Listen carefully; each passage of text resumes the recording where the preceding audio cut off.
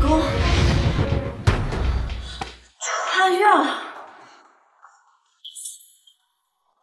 朱云荣又从公司转走5000万。行了，知道了。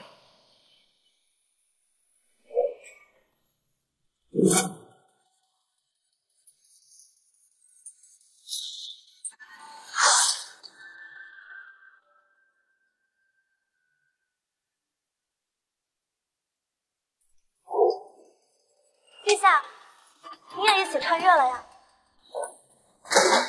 你又在外面发什么疯？你脑子是真的撞傻了吗？还是说，你想要借这个来逃避？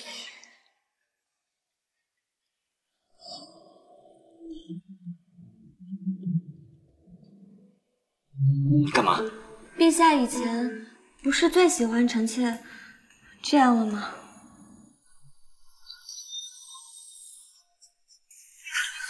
怎么了？没什么，就是不小心摔了一跤，撞到了脑子，出现了很多奇怪的画面。水柔，你不要逃避话题。我今天过来就是要和你离婚的。离婚？可是休妻的意思。你也可以这么理解。我跟你说过很多遍，我傅家最看重的就是律。你要是能好好做我傅家太太，我睁一只眼闭一只眼也就算了，大手大脚的花钱，还一次次在外面丢我傅家的脸，这婚，陛下虽贵为天子，却也应该遵从律法，做万民的表率。自古休妻，皆论妻出之罪。请问，臣妾是犯了哪一条？说什么？臣妾膝下无子，可是陛下，我们刚完婚。这难道是臣妾的错吗？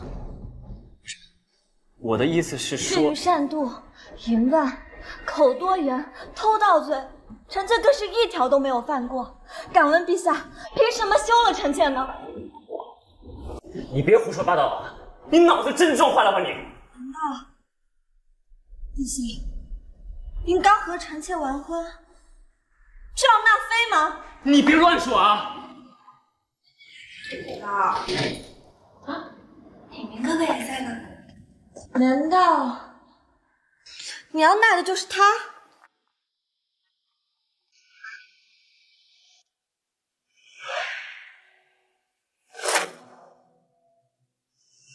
是他推的我。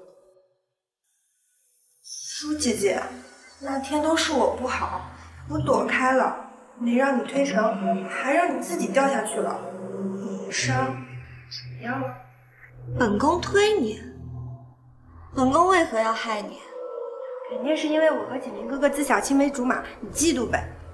本宫要是想害你，你还能完好无损地站在这里，你未免也太小瞧本宫了。他怎么像变了一个人一样？看你姿色尚可，想必是官宦人家的小姐。你想入宫，按照礼制，也得等到3个月以后。舒姐姐，你的意思是可以让我做小？这都什么乱七八糟的！舒宁荣，你给我适可而止。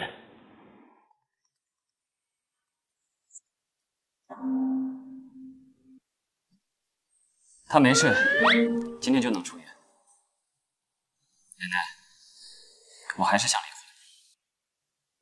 陛下竟然还没打消休妻的念头。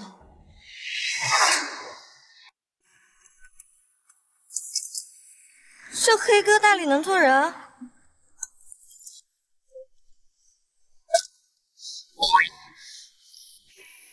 先回家换身衣服。被奶奶看到还以为我亏待了你。好的，臣妾遵命。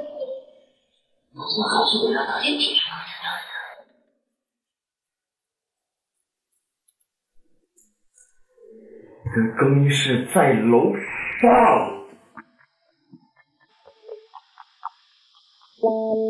这里的铜镜竟然能把人照得如此的清晰啊！不，莫非这就是我回清渊古国的通道？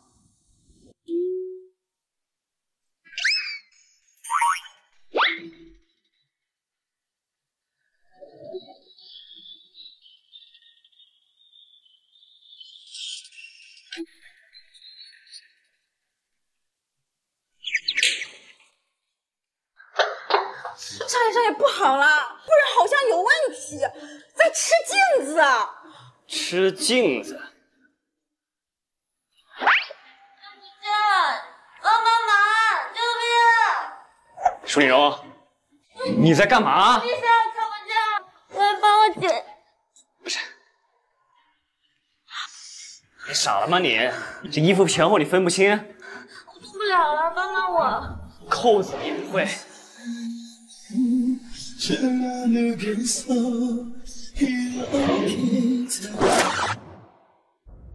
这是。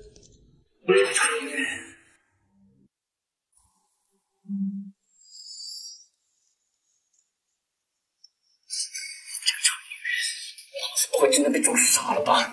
原来此衣是如此穿法，甚是方便。谢谢陛下。怎么还不下来？要这么久吗？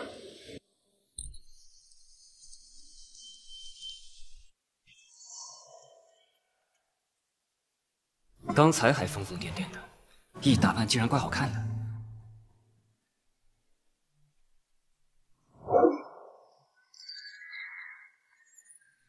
你大晚上的妆化这么久，又不是去拍电视剧。臣妾知错，耽误陛下时间了。赶紧走。陛下，你慢点。果然是奶奶精挑细选的孙媳妇儿。奶奶，我想英荣，你去厨房看看晚餐怎么样？好。要是敢提离婚，就别认我这个奶奶。我先去厨房看看。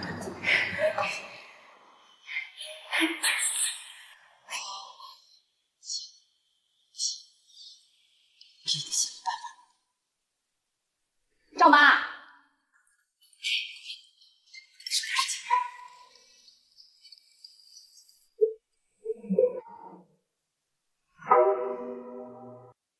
我这是怎么了？为什么这么热？心跳的好快。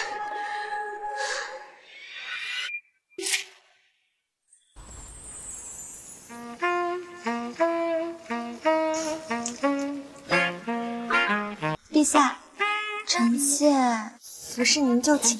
别碰我！天色已晚，我们该休息了。你干嘛？臣妾愿意为皇上开枝散叶。放肆！以前都是分房睡，大姐你为什么这么主动？陛下息怒，臣妾只是想要尽皇后的本分。你好，你好卑鄙，竟然给我下药！陛下，您在说什么？别装了，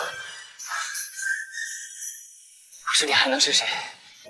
你求子心切，想霸王硬上弓，用孩子来绑住我。陛下，我是和您一起过来的呀，而且今天的食物都是奶奶准备的。多喝点汤，这个可大补。毒害亲孙。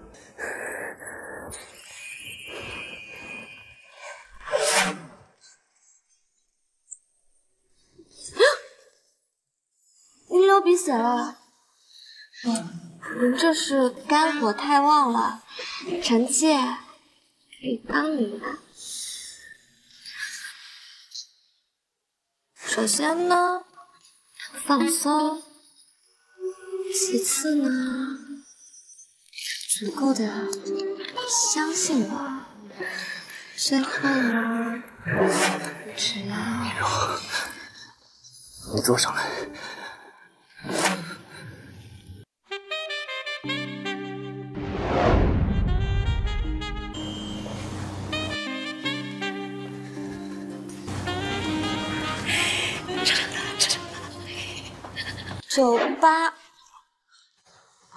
99，只要把药效精力消耗掉，就能恢复正常。100。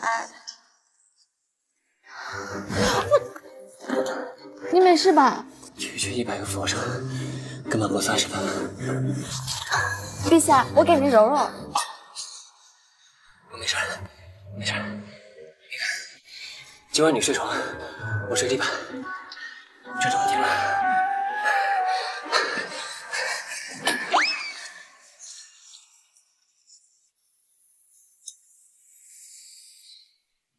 睡床，你干嘛？你吓死我！陛下，臣妾只是想伺候您更衣。这下是真有的。陛下，您就让臣妾来吧。臣妾昨天没有伺候您侍寝，已经很过意不去了。好吧。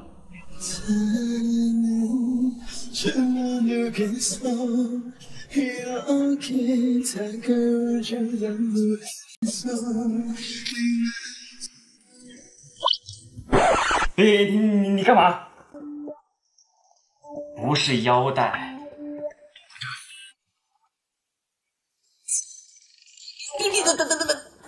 啊！你要勒死我！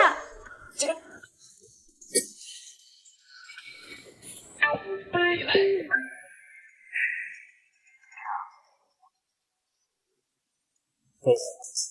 哦，我学会了，我试一下。是不是这样？臣妾学会了。真的还行啊！我娘从小就夸我聪明，什么东西一教就会。我再试一遍。哎，行了，我们先这样，先这样。好的，陛下，臣妾会继续努力的。我这是怎么了？竟然觉得舒丽蓉有点可爱。怎么样啊？说你吃饭。有些腰疼。腰很好啊，这是我专门给你们准备的，多吃点。年轻人要多补身体。夫人和二小姐带着迟小姐来了。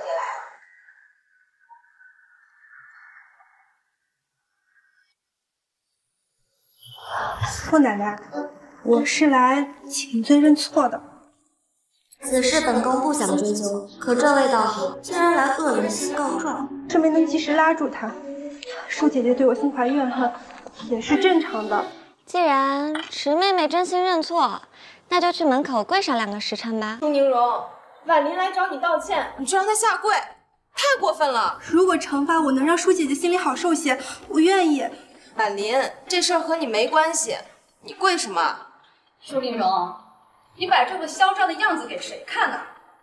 当初我就反对你进门，婉玲跟景明是青梅竹马，她比你更适合做我们傅家的儿媳妇。阿姨，您快别这么说。舒姐姐嫁进来的时候还不认识我呢，她一定不会故意破坏我和景明哥哥的。她小门小户，比不上你一根手指头。玲蓉可是我认定的孙媳妇儿，你们有什么意见？昨晚他们可是圆房了，感情好得很。大哥大嫂什么时候感情这么好？肯定是舒丽蓉用了狐媚法子勾引你大哥。胡说什么呢？池小姐，我大孙子和孙媳妇儿夫妻和睦，还轮不到你这个外人来搅和是非吧？傅奶奶，您真是错怪我了，我不是这个意思。头疼，听不得。宁荣，你看着办吧。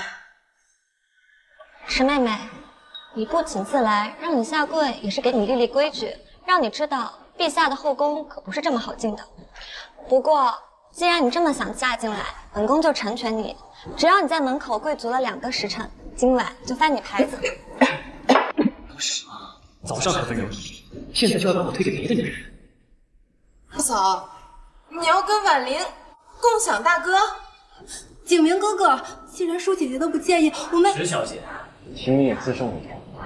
以前我是看在你是景月的好朋友，还有你父亲的面子上，我照顾你。但是现在我已经结婚了，请你以后也不要再对我有任何奇怪的想法。明哥哥，你心里也是有我的，我们青梅竹马，本来就该在一起的。我对你没有任何兴趣，并且我已经结婚了，暂时也没有离婚的打算。林蓉是我明媒正娶的妻子，你冒犯我太太就是冒犯我傅家。我希望你清楚，迟家有没有底气和傅家对抗。来人，送客。迟小姐，请吧。不吃了。好一招以退为进。哎，婉玲，你别伤心了。我大哥这个人古板又无趣，讨厌得很。你要不换一个人行？你说的容易，可是我都喜欢景明哥哥10几年了。好了好了，你别伤心了。舒宁荣，只要有你在，景明哥哥就不会看到我。既然不能离婚，那就只能让他丧偶了。舒宁荣，跟我去出席一个拍卖会。拍卖会。接下来，我将为大家展示一块上古玉佩。据专家鉴定，这是一块极为罕见的和田玉，有上千年的历史。这块玉佩是父亲留给我的遗物，是父亲留给我的遗物。起价1000万，正价开始。陛下，您能帮臣妾拍下这块玉吗？喜欢死人的东西。 2500万。陛下，我为什么要帮你买这个？臣妾现在没钱，就当是臣妾借您的。臣妾可以用别的来偿还。你能用什么？这样子。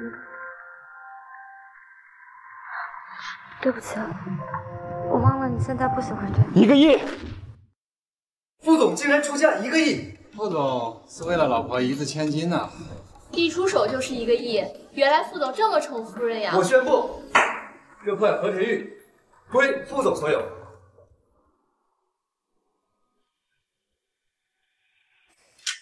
陛下，您不认识这块玉了吗？死人的东西。舒将军的信，朕已经。陛下，前线传来战报，舒将军没。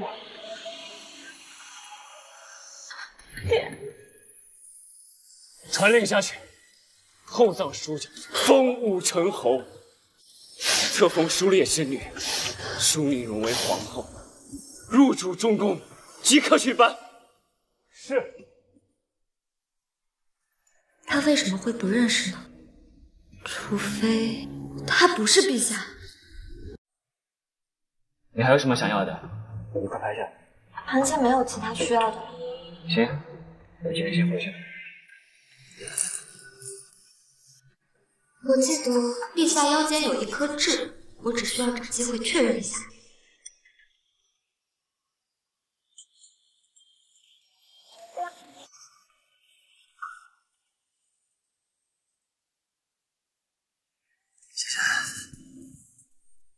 舒宁荣，陛下，臣妾不是您沐浴。你给我出去！陛下，这里还没洗干净。你干嘛？你疯了吗你？陛下，这里没有洗干净。干嘛你？陛下，这真的没。别闹了！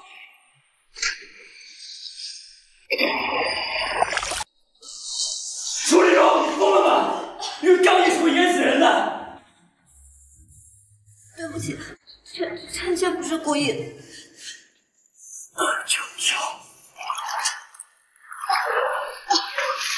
玉是留给你，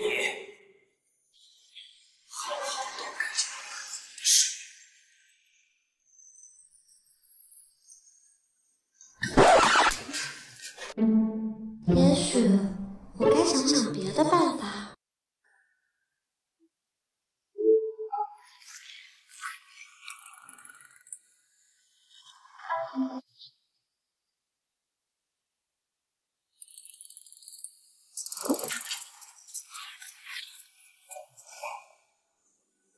偷袭1次不够，还来2次。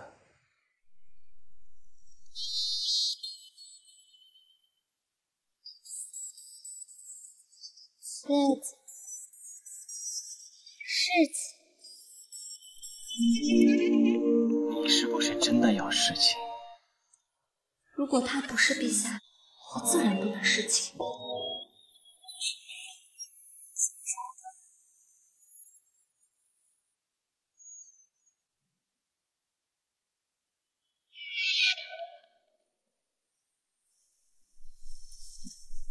你以为你这套御庭诂对我有用吗？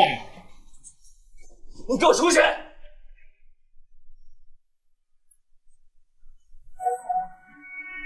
是臣妾鲁莽了。我刚才在干什么？我竟然要去签书灵楼。医院检查单出来了，少夫人身体健康，智商正常，总裁不用担心。可能头部撞伤会有些后遗症，只要多休息就好了。可是他连性格都变了，老是喊我陛下，还经常对我动手动脚的。可能少夫人在玩什么 cosplay， 总裁，你适当的配合一点，懂得一点情绪啊。也许少夫人一直待在家里太闷了，要不然给她换个环境，说不定就好了。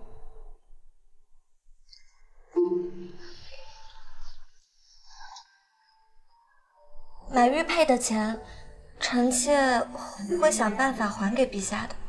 1个亿可不是小数目，你拿什么还？臣妾可以卖首饰抵押。你的首饰都是我买的。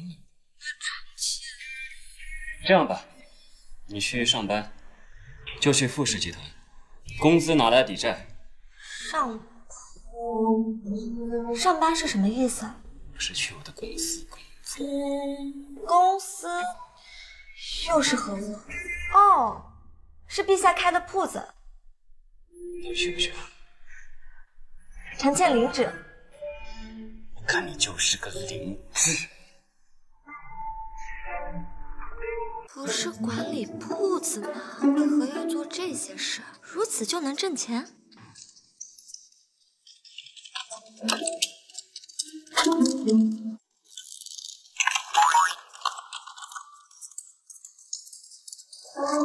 你电脑都没开，你在这操什么呀？我不会，我请教一下。电脑你都不会，你怎么进的公司啊？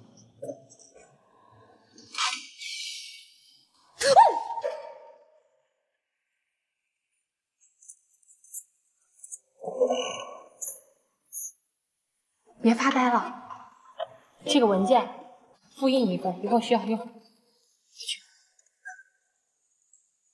那快去。好。这家实在是可以。你写错了，你不会用就跟我说呀。完了，原件呢？马上要用。原件呢？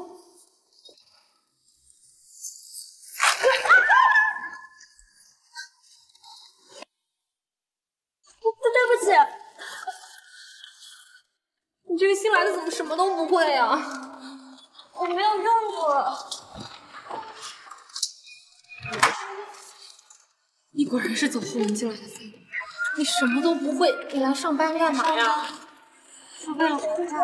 你欠了多少钱1个亿。1个亿？你欠谁1个亿？你老公？什么狗男人啊！让老婆欠债1个亿！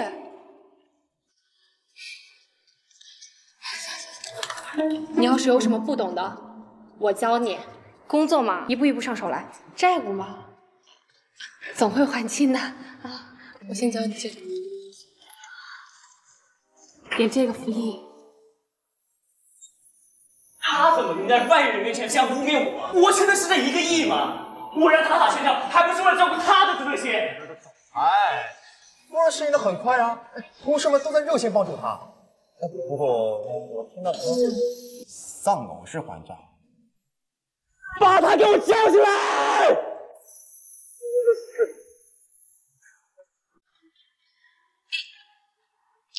副总，请问有什么吩咐吗？怎么样，上班还开心吗？还可以。外面这些传言怎么回事？我不想公开我们的关系，不是为了方便你在外面说我的坏话。臣妾没有。好好站在你面前，怎么就丧偶了？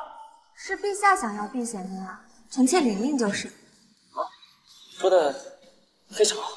副总没有别的吩咐的话，臣妾就先行告退了。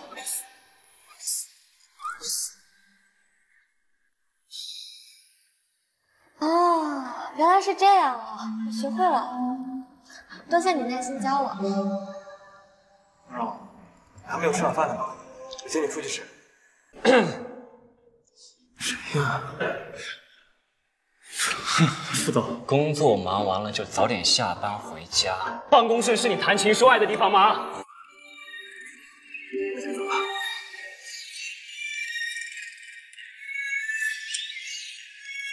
走，先回家。臭豆腐，香喷喷的臭豆腐，我家的臭豆腐远近驰名。这是什么？路边摊，挺脏的，想吃回去让赵姨给你烧。臣妾想吃臭豆腐。不行，绝对不行。2碗臭豆腐，2位请慢用。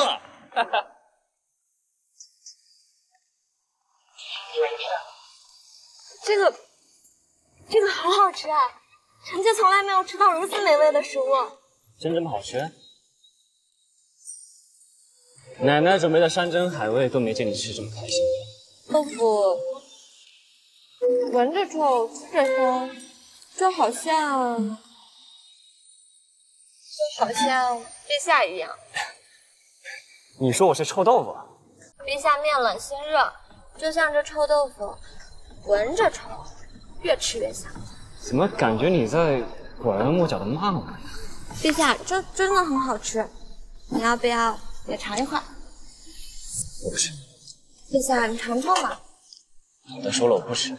尝尝吧，真的很香。你先吃，你先挑这香气，尝尝。自己吃就好了。真的很好吃。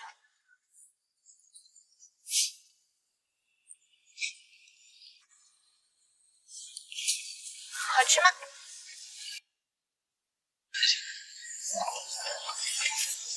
你要是喜欢吃，就多带点回家。老板，菜单上所有东西打包1份，不，2份。好嘞。金明鹤，说姐姐，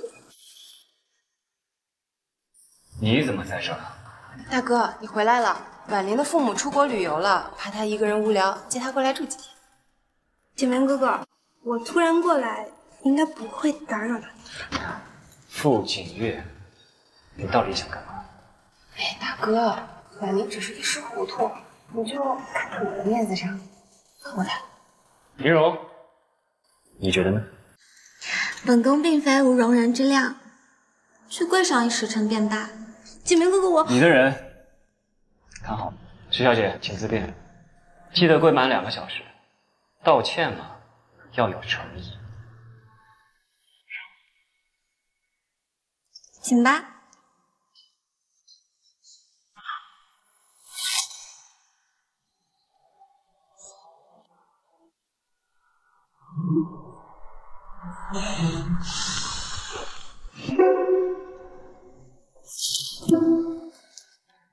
陛下，你怎么来了？客我给10万0了，今晚我睡这儿。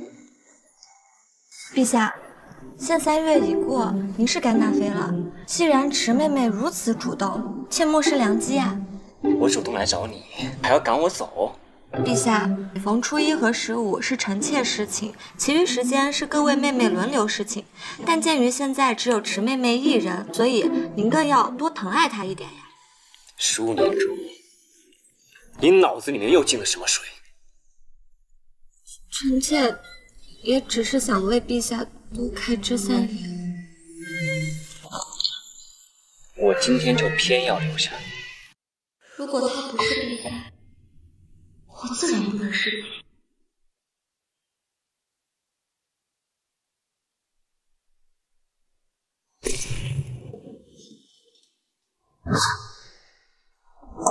淑宁，你别忘了，你现在还是我的妻子。陛下，臣妾今天实在是不舒服，您还是去找池妹妹吧。这么生气，把我推给别的女人。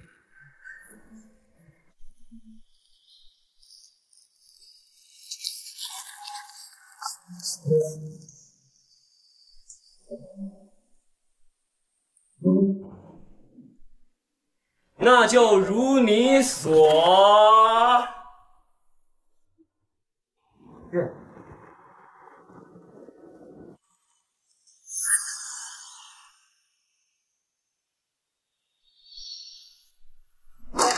他怎么还不来追？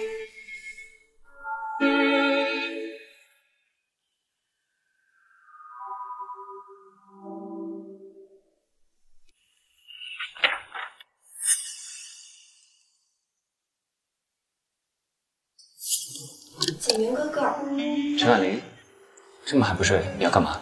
你和舒姐姐吵架了吗？你要是有什么不开心的事情，也可以和我说说的。娇娇，我听从你的建议，让夫君出去睡了。让老婆欠债的狗男人，你就不该伺候他。可是他好像有点生气。没关系，这叫欲擒故纵，让他吃几天闭门羹，他自然就回来了。我让他去小倩那里睡了，希望他能开心一点。什么？你男人居然还有小三？大家都是姐妹啊。大清早就亡了，居然还有男人3妻4妾。丽蓉啊，你是活在什么地狱模式？欠债1个亿，还得斗小三，你要不然离婚算了。你说什么？我说，你现在立刻马上把那个狗男人给抓回来，不能让他在外面逍遥快活。哥哥，你别走。陈婉玲，你现在也知道，女孩子是要自重一点的啊。新时代的女性要敢于追求自己的爱情。不，等一下，你那根本就不是爱情，你根本就不喜欢我，这是占有欲。哥哥，我喜欢你，我从小就喜欢你。说你能做的，我也能做。景明哥哥，你不要再压抑自己了，你和顺宁荣都不同凡。妹妹也在啊，是臣妾打扰。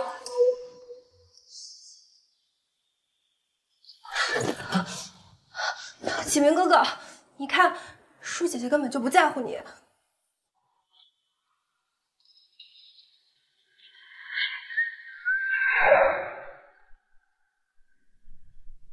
舒宁荣，陛下是让我留下吗？可是池妹妹还在。启明哥哥，你别走，我一个人睡。心慌。心慌就去看医生。我会治病吗？陛下，你还是去陪一陪池妹妹吧。启明哥哥，我才是最在乎你的人，舒姐姐根本就不爱你。他说的是真的吗？你把我看出来，却又出来找我，你心里明明就是有我的，你为什么还要？难道是在考验我？证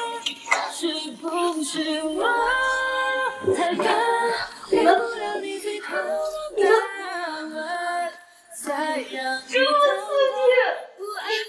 自己。睡觉，不要打扰他。还跟我走吗？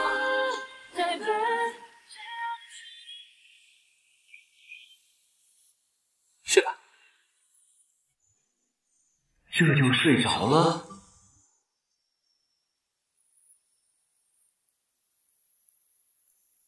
陛下，你想干嘛？没什么，快睡吧，快睡吧。他到底是不是陛下？好香啊！第一口给你吃，我很大方的哦。哇，本宫，我从来没有吃过如此美味的食物，这是什么？就是普通的泡面啊，你没吃过吗？他为了还债，居然连泡面都舍不得吃，活生生的美强惨呐！这个给你吃。谢谢娇娇。副座叫你去办公室汇报工作。谢谢。赶紧去，玉总很严格的，你可不要为他抓住错误啊。要你们这群废物有何用？单方在一起的事情解决不了，就把你们这些年拿的俸禄还给百姓。好像是挺严格的。陛下，午饭还没吃吧？来，陛下不是不喜欢吃这个臭豆腐吗？给你买的。我特意让老丁去上次那家买的，不好吃吗？好吃的，但臣妾刚刚吃了泡面，觉得更好吃。泡面。老丁，送桶泡面进来。好的，总裁。今天又是臭豆腐，又是泡面的，难道是总裁夫人爱吃？磕到了，磕到了！你身上怎么又香又臭啊？多谢娇娇。副总是不是又高又帅，身材还特别好？身材甚好。你是不是也被他迷住了？想来他可是全体女员工的偶像呢。可惜英年早婚，要不然被他看上了，身一变豪门富态，从此走向人生巅峰。想来我以前也是以嫁给他为目标的。你想嫁给副总？全体的女员工姐妹们，谁不想啊？可惜啊，可惜。他在我面前从来没笑得这么甜苦，和别人吃泡面就这么开心。这个好，那你跟我回家。真的吗？我可以跟你回家吗？当然了，我可以让你如愿以偿。太好了，把你那个狗男人给踹了，我和你睡，男人哪有姐妹靠谱？怎么感觉好像有点不太对？你不是说你想嫁给副总吗？要不我帮你安排安排。No， 那是以前，我现在不喜欢他了。我可不喜欢有妇之夫。如果他真的不是陛下的话，我肯定会离婚的。到时候和你一起能够相互扶持一二，也算不错。哥就刚刚好，就算这个特。你们工作时间是用来吃泡面的吗？舒宁荣，昨天让你做的方案书怎么还交不上来？李总监，宁荣才到这个工位上来，这个项目很早就下来了，根本来不及做啊。总监，我是总监，能干能干。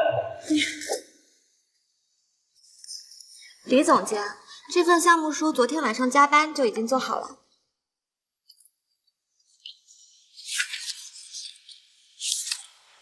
算了，来不及了，这个我先拿走，剩下的我自己改。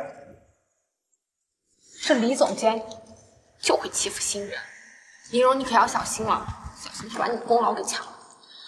虚张声势之人，必会遭到反噬。副总，这是下个季度项目书，您过户。这个项目书我怎么在宁荣的书桌上看到过？计划书整体写的还不错，条理清晰，这个预算控制的也还算合理。嘿，这可是我熬了3个大夜才做完的项目书，为了公司的利益，这点苦不算什么。这计划书里面3个计划方向，你比较推荐哪一种？我觉得第一种很合理，这第2种吧风险大，但回报率高。这第3种吧，我觉得咱们可以尝试一下。白纸黑字，里面就2种计划，哪来第3种？不是，我这熬夜熬多了，这一天犯糊涂了。是2种，是2种。这计划书是你写的？这当然是我写的，我怎么敢骗你啊，副总？明天不用来上班，傅氏集团不需要你这种弄虚作假的废物。哎呀，副总，我这是我老下我小，你就放了我吧。丁特助，哎，副总，您再给我一次机会了。副总，我再也不敢见您了，副总。我刚刚真帅。这不是我们霸气的李总监吗？我还没卷铺盖走人，你倒是先走了。舒宁荣，是你在方案上做了手脚，害我。自己心术不正，报应自身，莫要怪别人。是你自己把工作推给别人，做得好就自己揽功，做得不好就推给下属。你这下三滥的手段谁不知道啊？幸好我们宁荣聪明，副总火眼金睛，明察秋毫，你沦落到这个地步就是活该。赶我走，你们别让我过！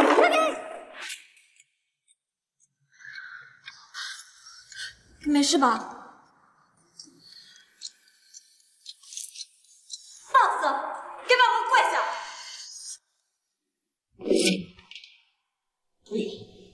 你算什么？凭什么让我跪？就凭她是我的夫人啊！副总，这我真不知道是您的夫人。我的夫人你也敢动手？副这误会啊，副总。夫人，你没事吧？原来副总就是你那个不负责任的老公。来人，拖出去，全行业封杀。副总，这纯属是误会啊，副总，你就放了我吧。来，副总，我家我再也不敢了，副总。这样处理可好？我这样的夫人，我也想要。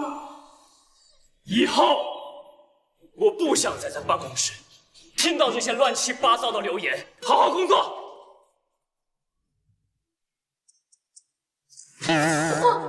陛下，你没事吧？丁特主，快拿药箱来。没事。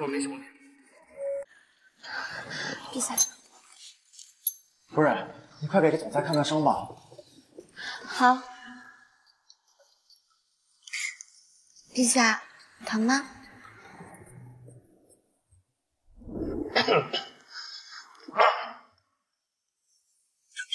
啊，这就出去。哪里疼啊？哪里都疼。夫人，快给总裁上药吧，不然很快就痊愈了。给我滚！快！易容，你这个擦药手法还挺娴熟的呀。臣妾幼时爱看医书，所以略有研究。你真的很喜欢 cosplay， 那今日朕就陪陪你。陛下 ，cosplay 是什么意思？既然你这个上药手法这么娴熟，那么刚那箱子撞的好疼。好。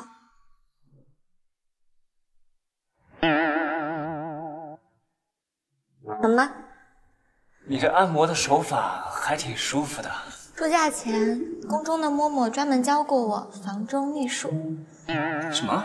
没什么。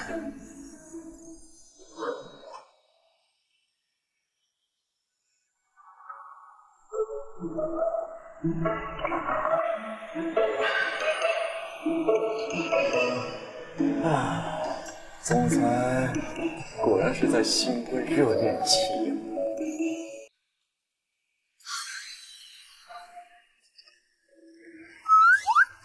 光天化日之下做激烈。什么？在晚上的体力是不是特别的好？你在说什么？我听不懂。舒宁荣，你太不够意思了！总裁是你老公的事，你居然不告诉我！不行，现在立刻马上下班，陪我去逛街，我们去换一身新派头，好好把这件事给我讲讲。逛街？好啊，我还没逛过这里的集市呢。舒宁荣，完了，提前下班被老板抓包了。走，跟我回家。我答应了陪娇娇逛街的。我都答应人家了。他撒娇，他居然为了一个女人跟我撒娇，绝对不能让他和这个女人出去。我都答应娇娇了。拿着。哇，这就是传说中无限额度的黑卡。哇，被总裁保养的感觉也太爽了吧！宁荣，我本来得知总裁是你老公的时候，滤镜都碎了。现在看来，他对你挺好的。他对我是很好，只是我不知道他是不是对的那个人。你心里还有其他人？世界上居然还有男人比副总还优秀！快说快说，他是谁？他小字叫少燕。我们两情相悦，唉，强拧的瓜不甜，要不然你就离婚吧。离婚？女子离婚还如何立足于世间？现代社会离婚很常见。宁荣，你心有所属，为什么还要和副总结婚啊？我们是两家联姻，是傅奶奶安排我进傅家的。果然，豪门联姻都是这个套。这不是硬生生拆散你和你的爱人吗？娇娇，其实我们不是一个世界的。我明白，宁荣，你和副总完全不是一个世界的。虽然副总有钱又多金，但是宁荣，相信儿子。好了，宁荣，回去以后和副总好好谈一谈，该离婚的咱们就立刻离婚。走。这女人怎么还没回来？不知道太晚了很危险吗？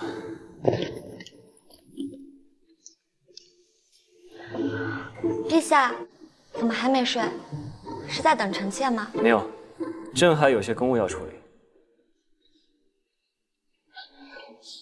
既然陛下还没睡，臣妾有些话想和陛下说。你说。陛下，您还想离婚吗？你最近表现的还不错，傅太太的位置你可以继续做。可是，臣妾想离婚。你说什么？你再说一遍。之前是臣妾考虑不周，强扭的瓜不甜，我们还是离婚吧。离婚之后你能去哪儿？天大地大，自有去处。什么退路都没想好就想离婚？舒宁荣，你脑子里面装的是水吗？可是之前是陛下说想要离婚，如今臣妾顺了您的意，您为何还是不高兴呢？行，我今天就把话都跟你说清楚。第一，没有任何人能逼迫我做我不愿意做的事情。当初娶你也是因为觉得你合适。第二，我不会对别的女人感兴趣，从前不会，以后更不会。第三，现在离婚，我不同意。听明白了吗？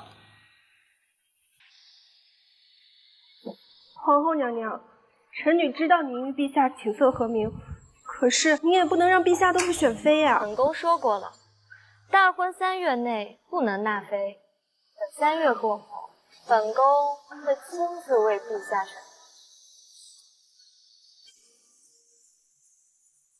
朕刚才听说皇后要给朕选妃，朕和你说过，要一生一世一双人，即便是你，也不能逼朕做朕不愿意的事。我不会对别的女人感兴趣，从前不会，以后更不会，以后。舒宁荣，你听明白了吗？是臣妾唐突了。从今以后，我不希望再从你嘴巴里面听到“离婚”这2个字。天龙宝贝，你都好久没有来见我了，我很想你啊！哈哈，做人可不能忘恩负义。明珠公寓12栋504，我在这里等你，记得带现金。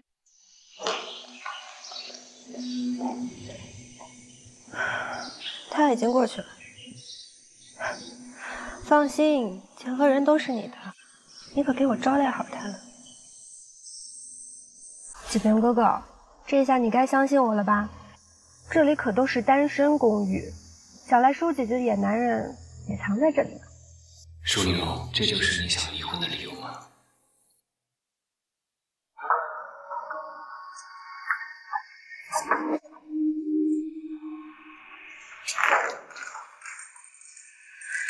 过来了，这多日不见，变得更漂亮了。你找我来，所谓何事？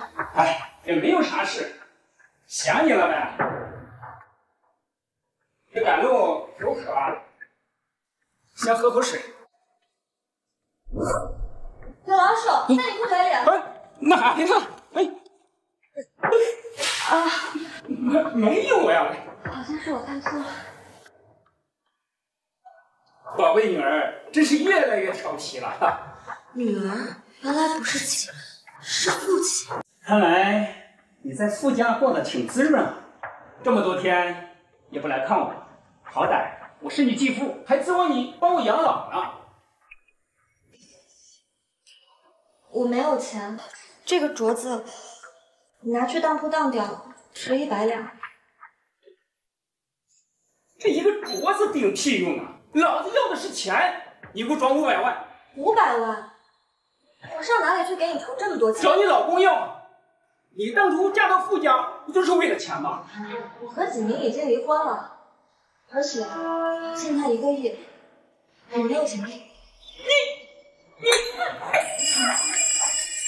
这家的玩意儿！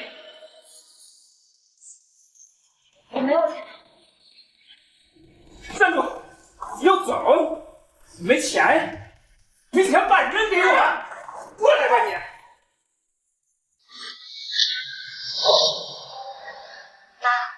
我又筹到了一笔钱，我这就去缴费。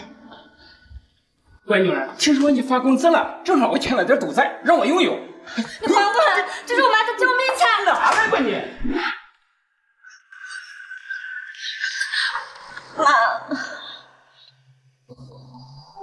我死了以后，这个偷拿回家，天别让刘国瑞知道。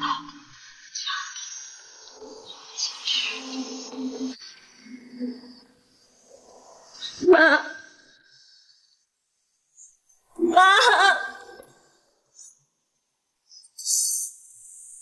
你这张脸比你妈年轻的时候漂亮多了。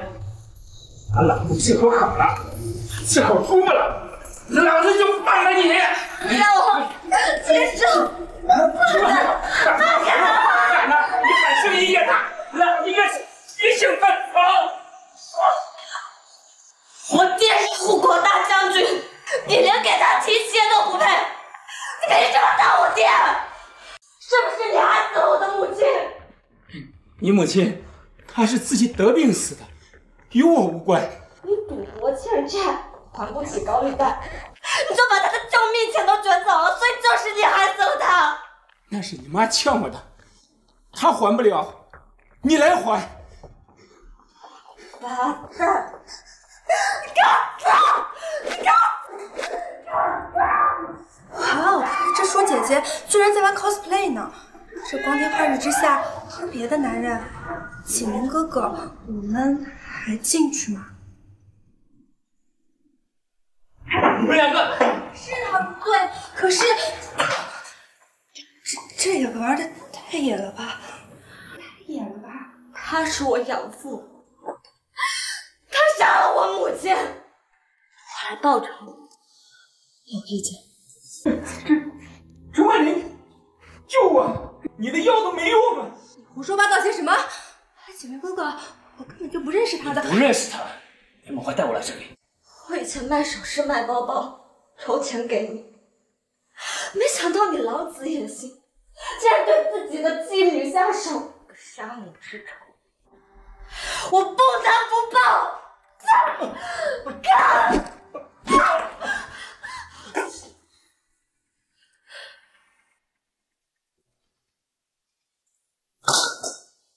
启明哥哥，他这么凶悍的女人，闭嘴！你满口谎言，我还没找你算账。臭婊子，杀你！金明，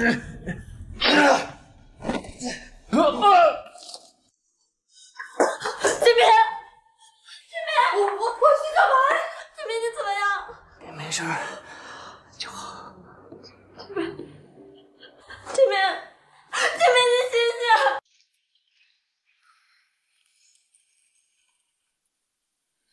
醒！舒宁荣，你明知道你继父是个只会吸血的疯子，还要给他汇钱，这下好了，连累锦明哥哥的性命了。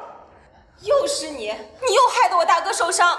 舒宁荣，你就是个害人精，你害死了你爸你妈，你现在又来克我大哥。哦，是吗？我继父可是你找来的呢，他可是说你给他的药没有起效啊。他胡说八道的，你别想冤枉我。现在了，你还要冤枉婉林？舒宁荣，你识相点，就赶紧和我大哥离婚。我只想看到景明平安醒来。你不配提我儿子的名字，如果不是因为你，景明根本就不会出事。你赶紧给我滚出傅家！你们凭什么打人啊？有钱人就可以随便打人吗？是本宫连累了景明，这一点本宫绝对不会逃避。但我没有做过的事情，我绝对不会承认。况且你们傅家，本宫早就不想待了。真相如何，等景明醒来自有分晓。别让。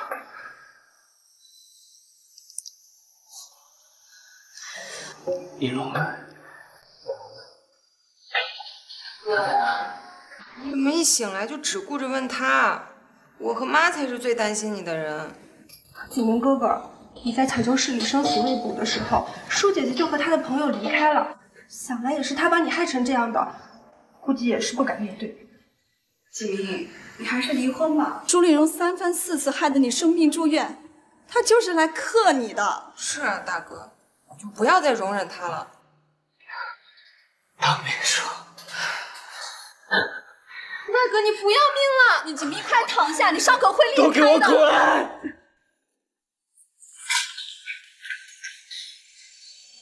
你为什么要走？我都希望现在看到的第一个人就是你。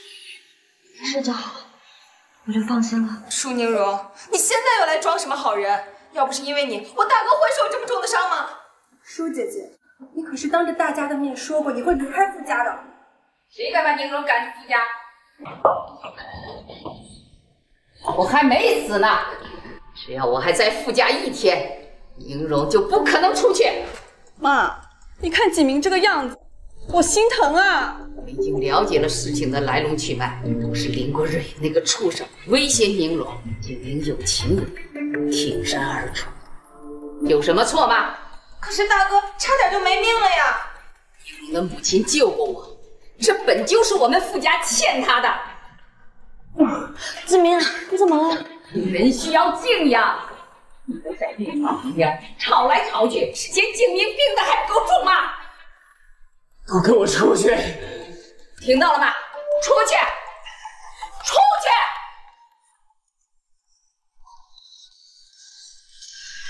去！宁荣，你留下，好好照顾景明。不要。如果不是我，景明也不会受伤，傅家更不会闹得鸡飞狗跳。他不就是还是喜欢我？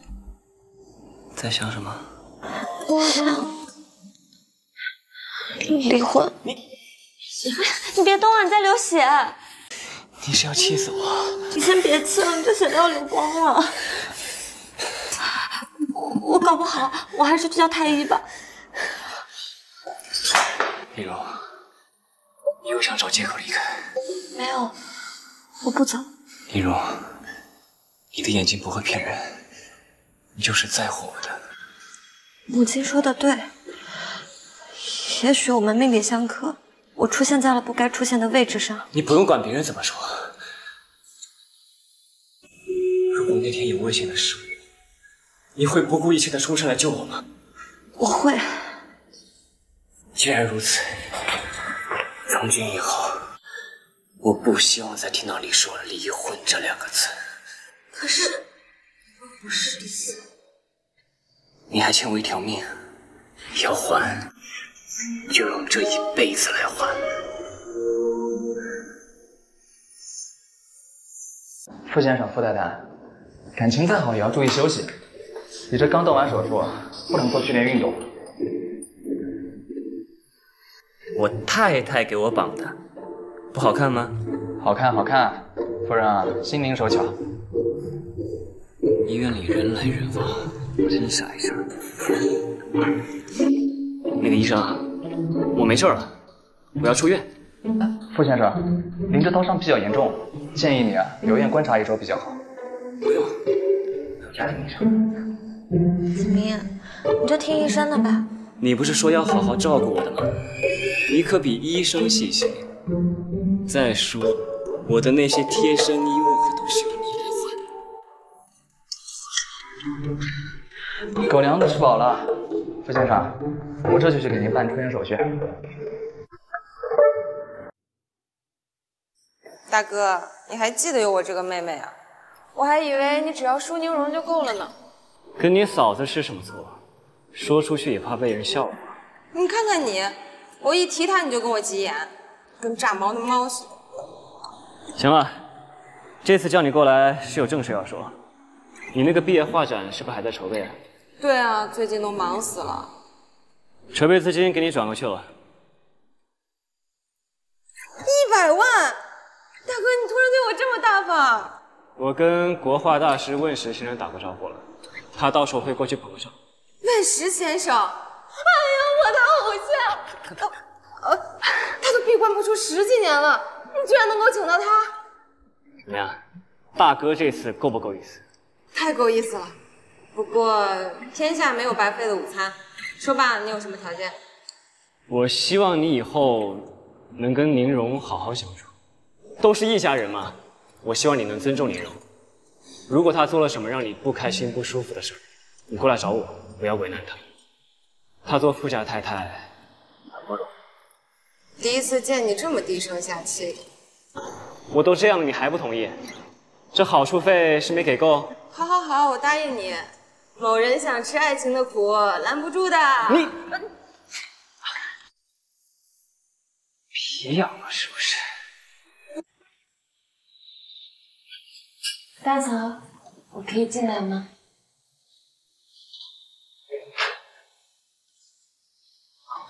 景月，你来找我是有何事？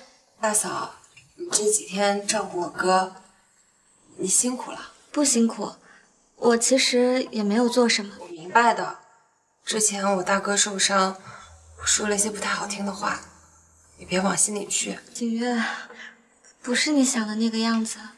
大嫂，我之前一直以为是你挥霍无度，现在知道了，都是林国瑞在敲诈勒索。那你完全可以告诉大哥，让傅家出面处理他。此事是我考虑不周，我本想自己解决，可没想到李国瑞那个畜生丧心病狂。我大哥既然选择了你，他就有义务保护你。你什么都不说，你隐瞒他，这样才会让他寒心。隐瞒他？大嫂，这是你画的？随手涂鸦，不足挂齿。天哪，你这随手涂鸦就秒杀了大部分国画画家呀！景月，你谬赞了。我虽自幼喜爱丹青，但论比例、论技法，远不及专业大师。大嫂，你太谦虚了。你这幅画是难得一见的佳品，我可以放到画展上展出吗？自然可以。那大嫂，你要是有空的话，你多帮我画几幅呗。好。景月最近对我态度缓和不少，他还想拿我画的丹青去做展览。昨天我就画了5幅，他还夸我神速呢。景月办事还真不错。宁荣，不如到床上来睡吧。可是我怕会碰到你的伤口。伤早就没事了。再说我们是夫妻，怎么能一直分床睡呢？夫君，我要是碰到了你的伤口，你要告诉我。你之前都叫我陛下，现在又叫我夫君，听着都文绉绉的。那我要怎么称呼你？就像其他的夫妻一样啊。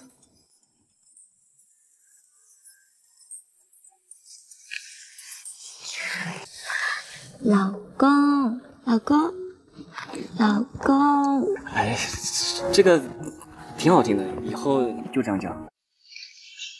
那你要怎么称呼我呀？这都几点了？赶紧睡觉。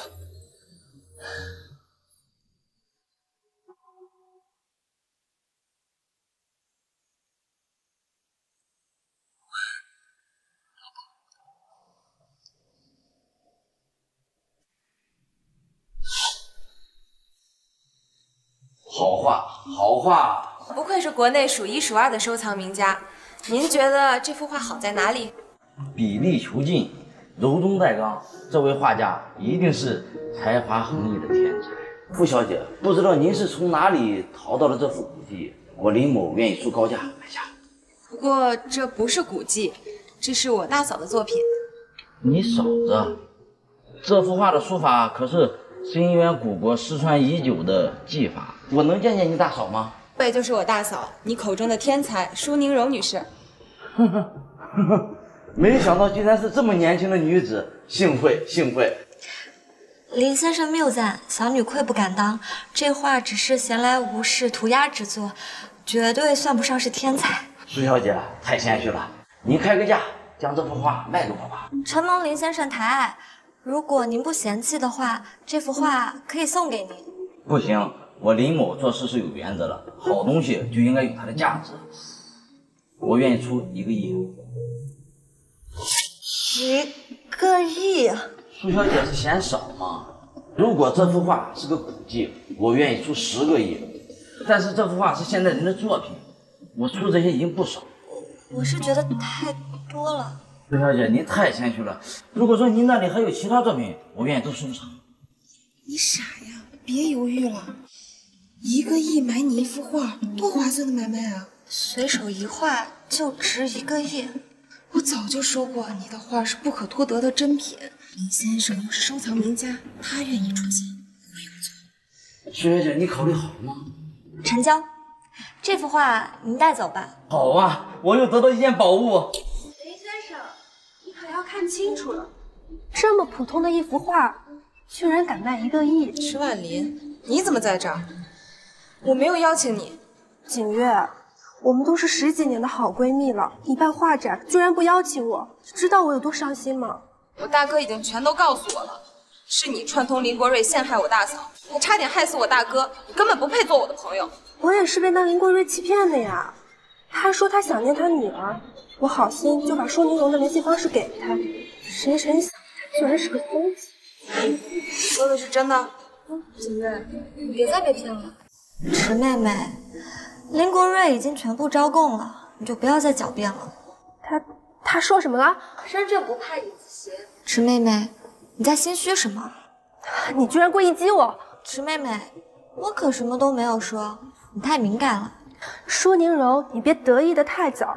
你从小就跟亲妈在国外长大，成年以后再回国，怎么可能会画国画呢？景月，我真是没想到你居然会和舒宁荣一起骗人。我相信我大嫂。依我看，这种画只能骗骗外行罢了，除非找专家来鉴定。你是说我不懂得鉴赏啊？当然不是的，林先生，您出价不菲，找专家来鉴定，岂不是更稳妥些呢？对，你说的对。贾老师是著名的国画鉴赏大师，您来评价一下这幅画到底值多少钱？这幅山水画技法娴熟，乍一看确实有感，其实只不过是拙劣的模仿清渊古国的遗迹，只是一幅廉价的赝品。舒姐姐，骗人可不好。什么没眼光的狗屁专家！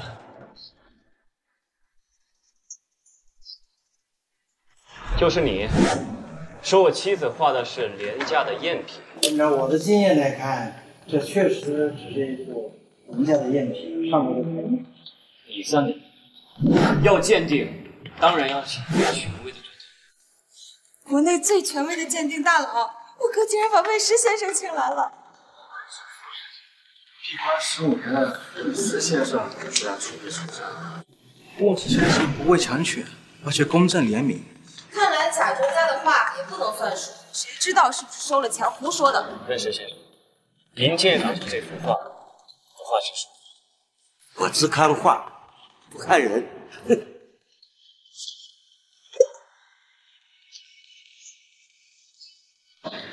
王真太后的手迹呀！魏石先生，您误会了，我只是斗胆模仿明真皇后的笔记，不敢与她相提并论。不会敢做的，谁能模仿的这么逼真？那真的是1比1的复印机才能做得到。哼！除非舒宁荣，你当着我们的面重新画一幅。对呀，现场画一幅瞧瞧呗。要是真有本事，还怕被质疑吗？既然池妹妹如此盛情邀请，那我便画一幅吧。大胆画，有我在。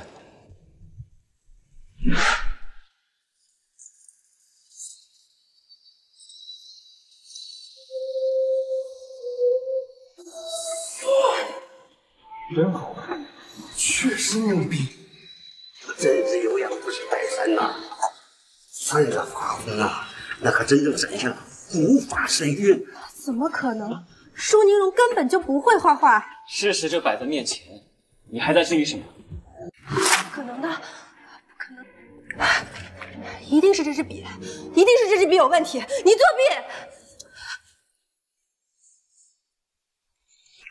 你3番5次的针对宁荣。以前我看在你父亲的面子上，我对你保持客气。可你呢，简直是给脸不要脸！老哥哥，我只是不想失去。自从你这个坏女人来了之后，就抢了我夫家太太的位置。你还给我，还给我，还给我！把这疯人拖出去！苏小姐，我刚才差点被蒙骗，误会你了。你才是不折不扣的国画大师，李某佩服。林先生，您客气了。苏小姐，您可以把您画的这一幅，打包一起卖给我吗？我出2笔。当然可以。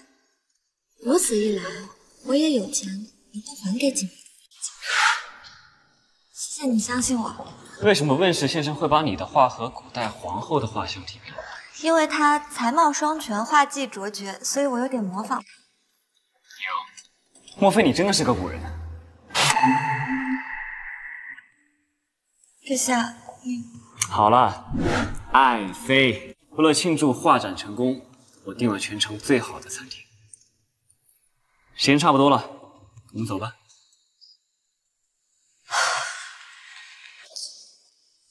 说不定奶奶会喜欢。她上次还让我给她绣牡丹花，以前就有这个爱好。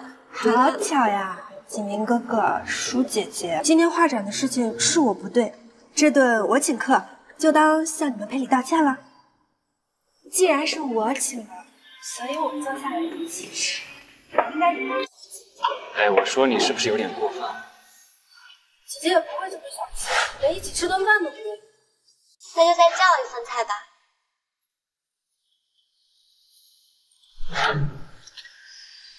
起码有。宁荣，我不会。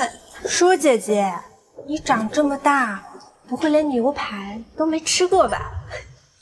没关系，我教你，像这样，左手拿叉，右手拿刀，这样子。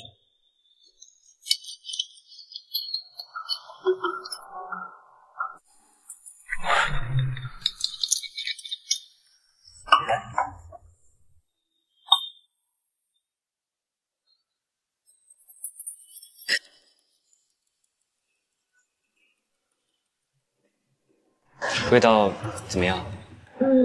牛肉很新鲜。你要是吃不惯的话，可以点点别的。泡面。舒姐姐，你想吃泡面那种垃圾食品，也能不能看一看场合？这里可是高档西餐厅。傅先生有什么需要？叫你们厨师做一碗泡面过来，我太太想吃。我们菜单上没有泡面。你再说一遍。要不还是算了吧。你们这个餐厅是承接私人定制菜的吗？好的，先生，我去后厨问一下。您稍等。舒姐姐，你这是哪来的土包子口味？在高档西餐厅吃泡面，跟你一起吃饭简直丢死人了。我不懂这里的礼仪，若是不合规，说理，道歉。明哥哥，丢脸的明明是他，你为什么要揪我？我好像本来就没请你做。你有什么资格对宁荣提出意见？不是嫌我们丢人吗？去别的桌，别在这打扰我们。明哥哥，可是我就是想和你一起吃饭。请你以后不要再说出这些会让人误会的话。我和你什么关系都没有，我和宁荣才是夫妻。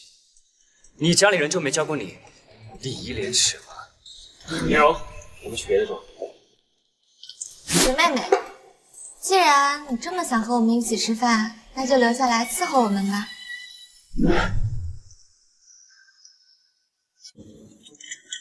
看在宁荣的面子上，我不跟你计较。景明哥哥，我就知道你不会真的生我气的。来，喝水。我让你给宁荣的。什么？舒姐姐，喝茶。有点烫，退凉了再给本宫。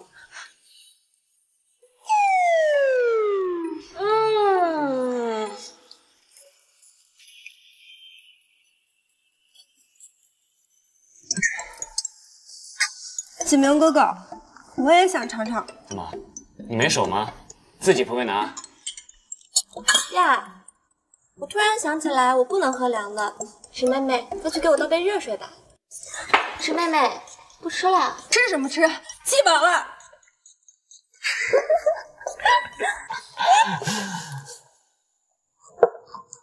您的定制餐已做好，祝您用餐愉快。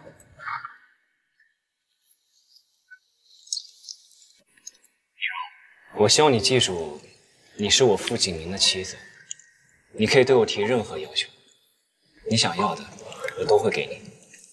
谢谢你，可是宁荣，你还有一辈子的时间可以来慢慢了解我。我相信，那个会陪我共度余生的人，一定是你。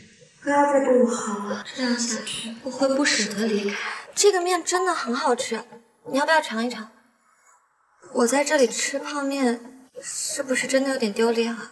当然不会，我只是想让你喂我。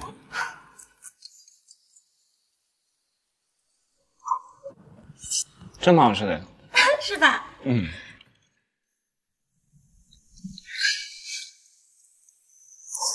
景明，景明，景明！副总身体虚弱，你平时要细心照顾他，一定要注意，刺激性的东西都不能吃。要不是及时送过来，傅先生可能就没命了。傅太太，以后可不能这样大意了。景明，对不起，都是我害你生了这场大病，我以后一定会好好照顾你的。我没事。等一下，总姐你老呀。说来话长，总之都怪我。怎么能怪你呢？之前跟你说的，让你追求真爱，你跟他谈了吗？他都病成这样了，我怎么能离开他呢？依我看，这就是男人的苦肉计。他要想挽留你，可自然要装出一些样子来啊。说他是装的，你试探一下不就知道？难怪说你有那个离婚的念头，一直是个直球就在背后。苏医生，我们再聊聊。傅总，我还得去值班呢。苏医生，待会我夫人回来了，你一定要帮我把我病情说的再严重一点。什么？傅太太，傅先生的病情非常严重，已经伤及到了四肢神经。这段时间就麻烦你手把手的喂他吃饭了。好的，谢谢医生。没让老夫人瘫痪，什么用意啊？傅总，我只想帮你到这了。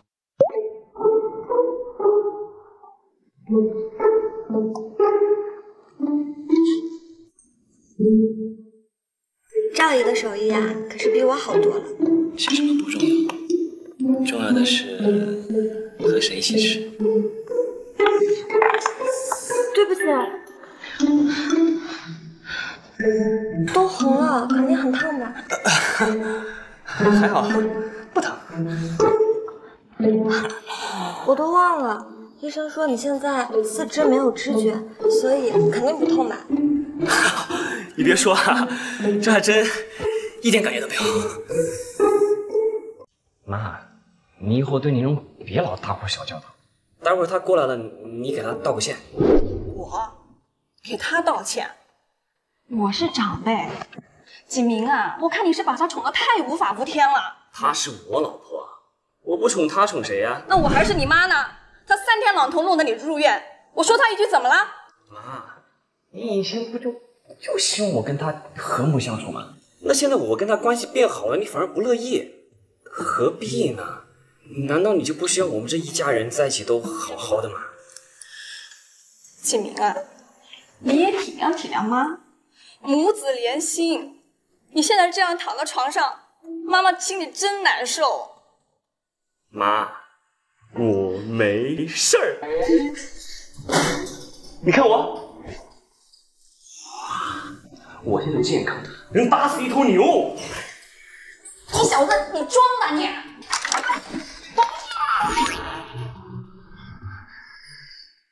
那个医生说我痊愈的差不多了，这胳膊有点麻，活动活动。那我们出院回家。啊，是该出院。那个病床很硬。啊，这样，景明恢复的挺好的。这几天你照顾他辛苦了，回家好好休息休息。谢谢妈关心。大哥，你这伤快养好了，是不是就要回去管理公司了？我这大病初愈，还想再休息几天。啊，我看你是想陪大嫂吧？这几天你们两个你侬我侬，老公老婆的，鸡皮疙瘩都掉了。你大哥啊，这20多年对我的笑，还没这几天对我笑的多呢。妈，大哥大嫂感情好，我们应该替他们高兴啊。来，没有啊？个菜，谢谢母亲。没有啊？只要你好好对景明，之前的事情咱们就一笔勾销吧。对了，你们俩什么时候要孩子啊？妈，这事儿可怎么来啊？那个，我们吃的差不多了，你就先上去了。这么快吗？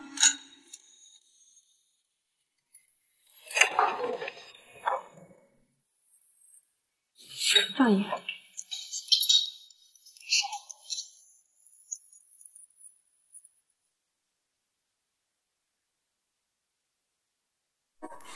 夫人，我刚准备的养生茶，你喝点吧，对睡眠好。哎呀，对不起啊，我忘了，我拖地，我脚滑了。没事，对不起啊，我上去洗漱一下就好了。啊，夫人，那个地板滑，你慢点走，洗澡的水我已经准备好了。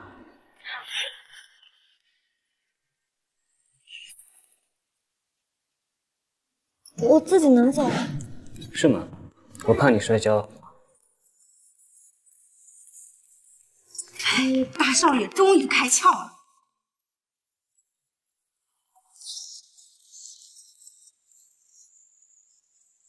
泡个澡吧，玩了一天了。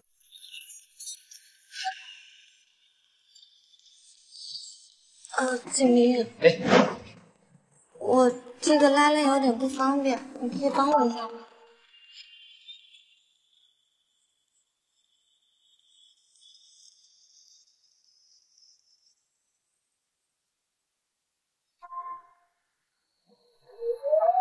我问你件事。什么事？你们没有结婚。你说什么？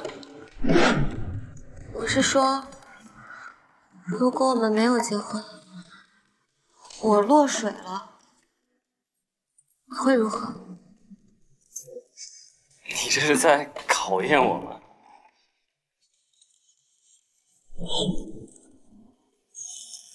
你放心，我是不会让你落水的。如果真有这一天，也是我陪着你一起落水。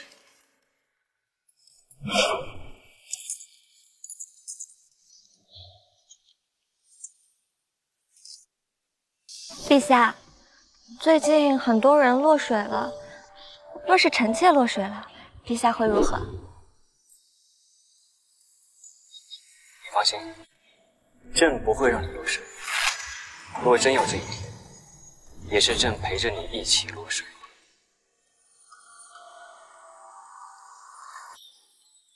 繁华刹那，古董在不夜天。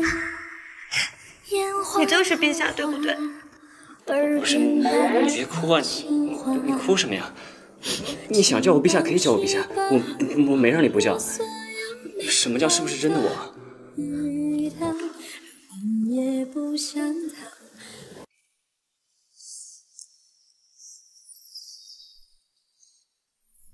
大嫂，大哥你也在啊？我找大嫂有点事。你最好有事。景月，你找我什么事啊？其实也没什么事，就是有些关于画画的灵感想找你说。这非要今天说？明天也可以。我错了，大哥，你跟大嫂继续。哦，还有，下次记得锁好门，浴室太刺激了，回卧室呗。滚！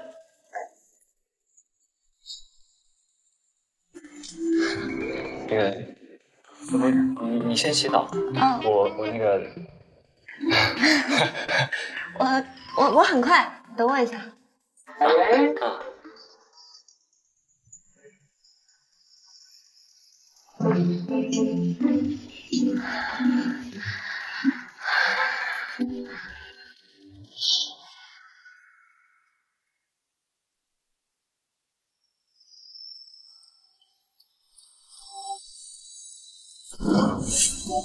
你这么大胆？陛下，让臣妾来服侍您吧。你好像很轻车熟路的样子啊！凭我的魅力，他应该对我记很久了吧？臣妾又不是初经人士。什么？你不是没有交过男朋友吗？臣妾也不知道如何解释。陛下，没事儿，就早点睡吧。少爷，这是谁？就是你偷偷谈恋爱的对象。你帮我去查一个叫少燕的人。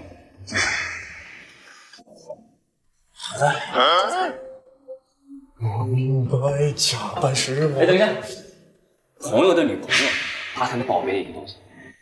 你帮我去查。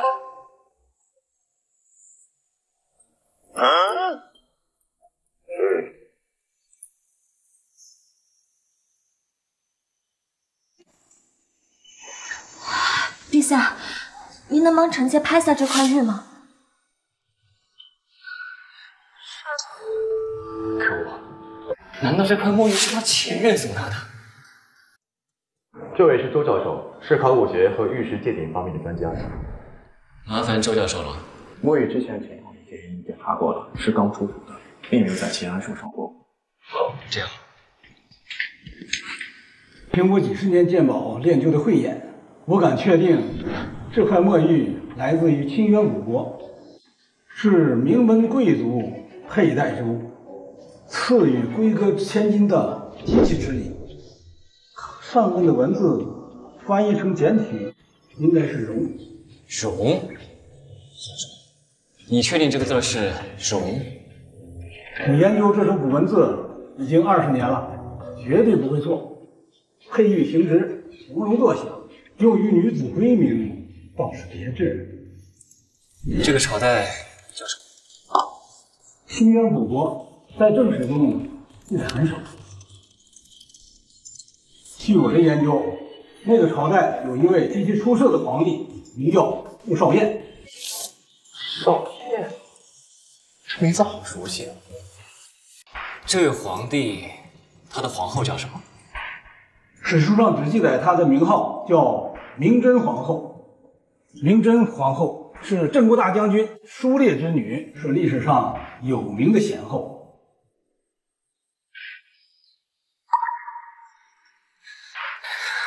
总裁，你怎么了？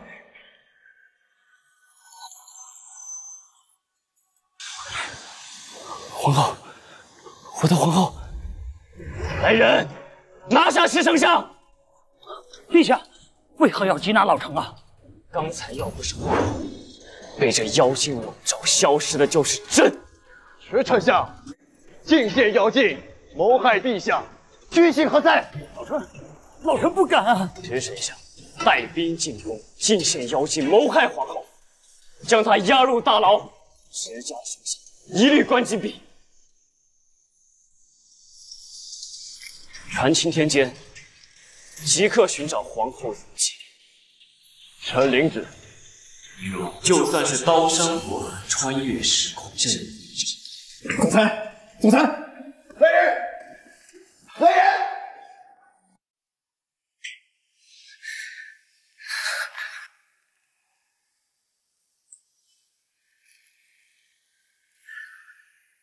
这到底怎么回事？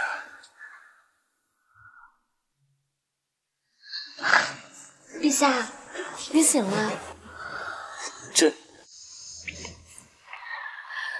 我问你，你之前是不是受过伤？很重的那一种？什么？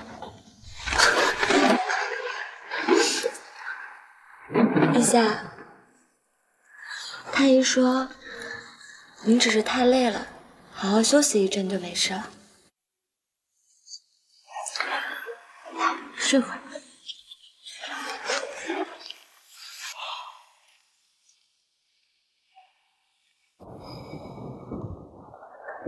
总裁，这是周教授给的书，说总裁如果对这位皇后生平感兴趣，可以看看这本书上有详细记载。检查完了。景明，为什么突然带我来医院检查？只是一个普通的身体检查，不必担心。景月约我去看展，我该走了。行，那我叫司机来接你。不用，他在医院门口等我呢，他正好路过，接我一起去。好吧，那你们路上小心。我和我夫人的脑部检查结果一定要尽快给我。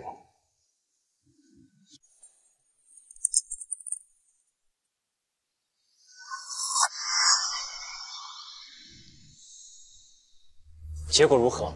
臣纵观天下，占卜了749天，终于找到了皇后娘娘的一些踪迹。快说！启禀陛下，是因为皇后娘娘此事已不在此世间啊。什么意思？陛下莫急，臣的意思是，皇后娘娘可能已经坠入了时空轮回，去了别的世界。那朕要如何才能找到她？陛下，一旦进入时空轮回，人生将重新开始。至于去了哪个朝代，这就不得而知了。朕明白了。阁主，你可有什么方法让朕也进入这个时空轮回啊？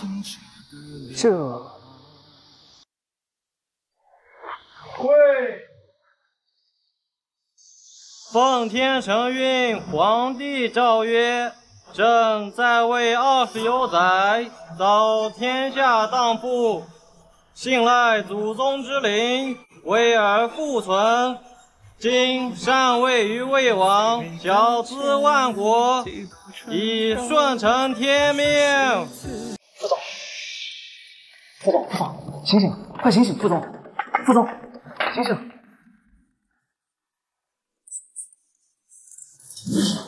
我全部都想起来了。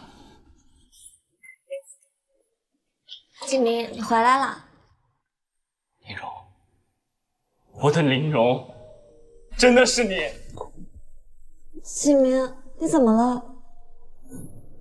你是不是从古代来的？你在说什么？我自曾被何须流于世人因他，是出自有神风华。臣妾只记得自己被人推倒，摔了一跤，醒来就见到了你。我好像想起来了，之前就有现代的记忆，陆陆续续的涌现进我的脑海里，我都记起来了。我脑子里好乱啊，有2个人的人生。一个在古代，一个在现代。叶柔，真的皇后，朕终于找到了你。你不觉得很奇怪吗？我脑子里还有1个人的记忆。不奇怪，因为那都是我们前世的记忆。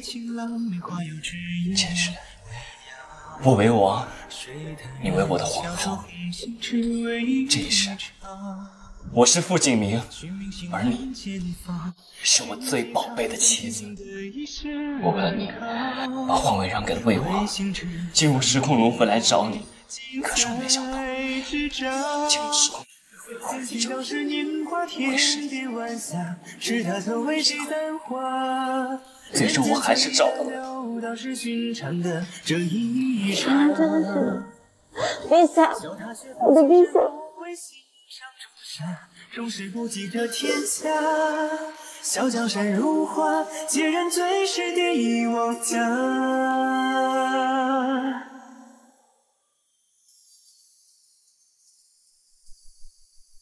老婆，时间不早了，我们是不是该做点什么了？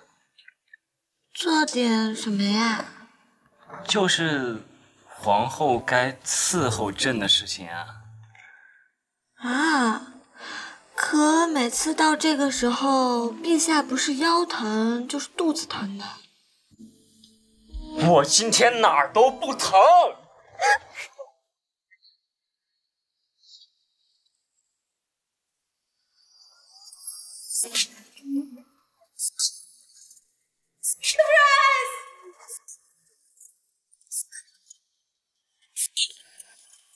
云柔，这一世我还没有正式向你求过婚，请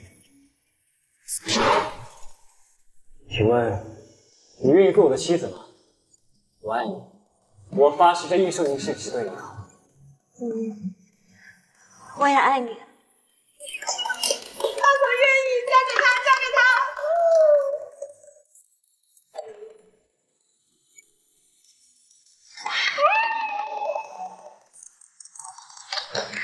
苏医生说怀孕了，我要当爸爸了。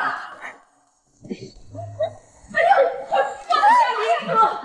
小心！小心我的大